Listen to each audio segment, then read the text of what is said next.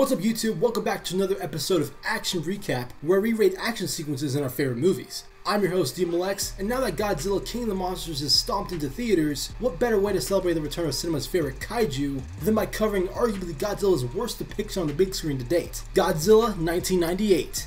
Directed by Roland Emmerich, best known for various disaster films such as Independence Day, The Day After Tomorrow, and 2012. So if you need a director who can direct chaos, that's your guy. Also, the film stars Ferris Bueller himself, Matthew Broderick as Dr. Nick Tatopala, Leon the Professional's Jean Reno as a French Secret Serviceman, and Hank Azaria, best known for doing the various voices on The Simpsons, plays Victor Animal Pilati, a cameraman for a news station.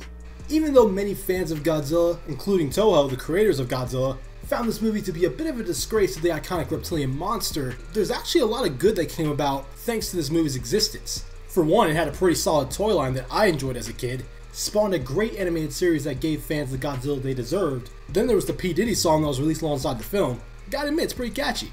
And the best moment of all is when Toho bought the rights to the 1998 version of Godzilla, which is now named ZILLA by the way, and gets killed off instantly by Toho's Godzilla in Godzilla Final Wars. Honestly, that's probably the most savage thing I've ever seen a company do to someone else's creation. Personally, as a Godzilla film, this adaptation's not so great.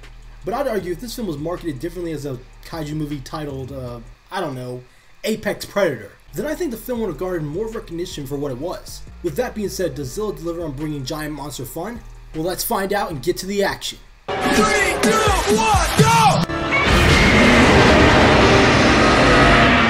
Kicking off the action is a nuclear test in French Polynesia coordinated by the French government, which leads to an iguana nest getting exposed to the radiative fallout and ends up being the catalyst to Zilla's origin.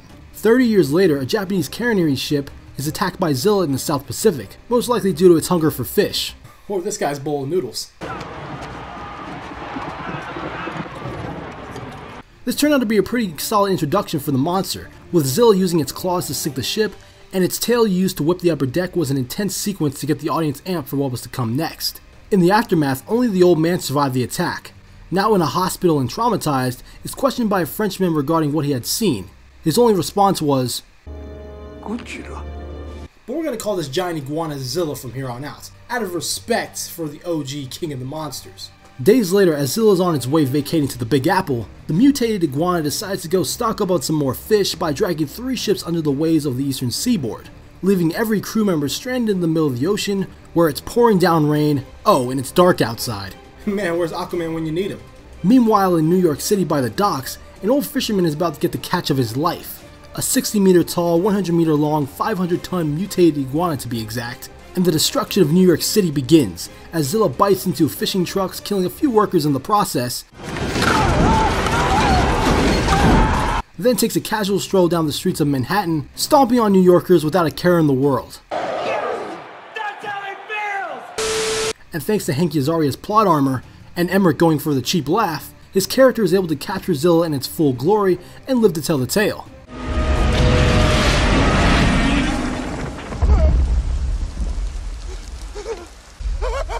After New York's first encounter with Zilla, the city is then evacuated so that the military can handle the situation. Nick, Broderick's character, who's a biologist, suggests that it might be easier to draw out Zilla with a trap rather than with force, by luring out the creature with a pile of fish. That's a lot of fish. Bruh.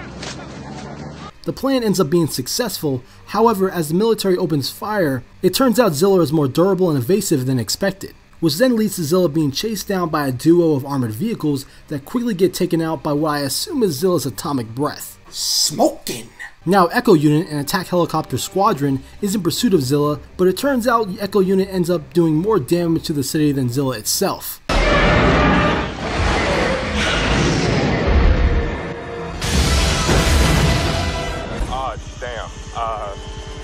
That is a negative impact. Zilla just ended this pilot's whole career. And the rest of Echo Unit for that matter, with Echo 1 getting smacked by Zilla, which then leads to Echo 2 and 4 getting destroyed by Zilla's jaws. That's Zilla's one sneaky kaiju. I think I lost him.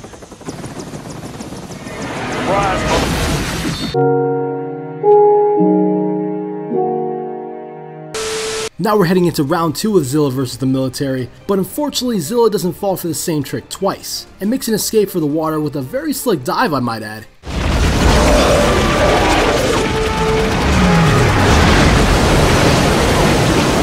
I give that dive a 10 out of 10 for great form and execution. However, Zilla isn't in the clear just yet because surprise, the Navy's on your ass! Eventually, after Zilla dodges several torpedoes, it gets cornered by the Navy due to swimming into the edge of New York's mainland, which then gives the Navy the opportunity to blow Zilla to smithereens, and the threat of Zilla is no more. Even though the giant monster threat has been dealt with, there's still Zilla's nest that must be destroyed to prevent any future kaiju destruction. And if you were wondering how Zilla is able to reproduce since it doesn't have a mate, Zilla is actually asexual. Our protagonists find a nest of over 200 eggs laid within Madison Square Garden, but just before they can put an end to the Zilla infestation, the eggs begin to hatch, and thus begins the ripoff of Jurassic Park's Velociraptors. Of course, like all newborns, they get a bit hungry, so they stack on a few soldiers in the process.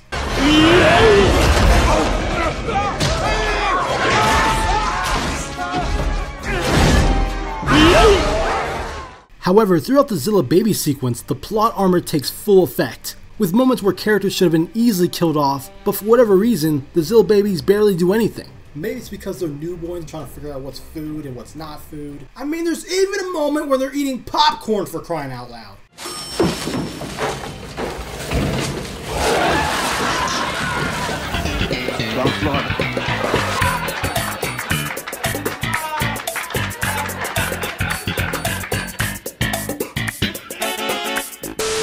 Anyways, after our four main protagonists send out a live news report through the stadium's broadcast booth, the military is made aware of the broadcast and responds with an incoming airstrike. As the four reach the exit of the stadium to get clear of the upcoming attack, a swarm of Zilla babies are in their way, with more sliding in from behind like it's a cartoon. And when all hope seems lost, our French Secret Serviceman shoots the chandeliers to clear a path. Let's go!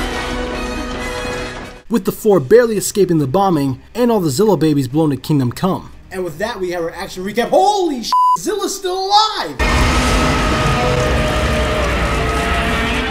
After emerging from the rubble of Madison Square Garden, Zilla notices its dead offspring. And like any heartbroken parent would be seeing their children dead on arrival, Zilla takes its anger out on the people responsible. Thus, the final chase begins. Zilla angrily hunts down the group through the streets of Manhattan. And after several close calls, which include being nearly eaten in an alleyway, as well as a couple of smooth fake-outs in a cab, especially when they have Zilla falling on its ass, and using the high beams to get out of the tunnel.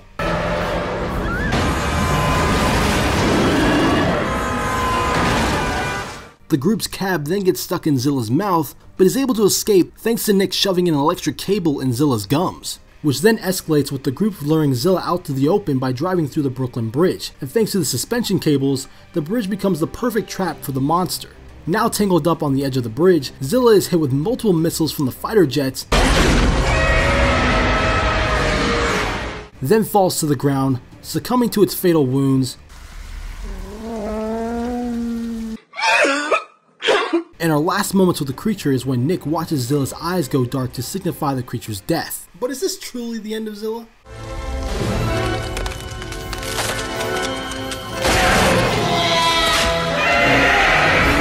Go watch the animated series, it's amazing! Overall, I give the action in Godzilla 1998 3 dancing Godzillas out of 5. There are a lot of fun moments to be had with the action in this movie. Granted, there are a lot of cheesy scenes sprinkled here and there. Also, the CGI doesn't hold up as well as it used to, and as a Godzilla movie, it doesn't compare well to its peers. Honestly, if this movie was titled something else entirely, I think this film would have got a better response from both critics and audiences. The Epic Showdown Award for Best Action Scene goes to Zilla vs. the Submarines. It's not often you see a Godzilla battle taking place underwater, and for that it gets points for creativity in my book. The Highlight Reel Award for Best Action Moment goes to the death of Zilla. Even though this version of Godzilla is considered an abomination to some, you can't help but feel a little bit bad for the creature that was trying to live its life, and avenge its falling offspring. The Balboa Award for Best Fighter goes to Zilla itself. This creature had it all. An epic intro, badass action moments, and a tragic death. A creature that was driven to fight till the very end. The Ballistic Award for Worst Action Moment goes to the Godzilla baby sequence. Honestly, I found most of it to be silly, unnecessary, and the execution of it all could have been a lot better. And there you guys have it, that's my action recap of Godzilla 1998. Let me know what you thought about this film in the comment section down below, and what films do you recommend that I do next. If you enjoyed this episode, make sure to hit the like button, it really helps me out. Subscribe for more content from me on the action recap. I'm DMLX, I'll see you in the future.